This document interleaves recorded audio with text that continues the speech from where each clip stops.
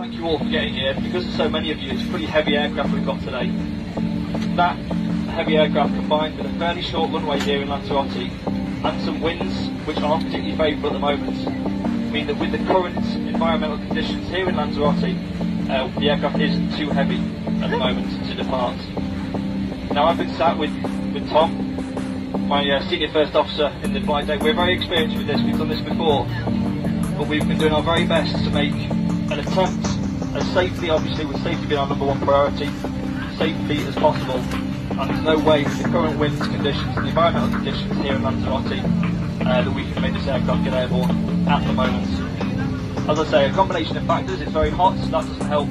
The wind isn't fantastic, the direction is not great, that's not helping either. Now, you might be wondering what's next, and that's what I've come here to say.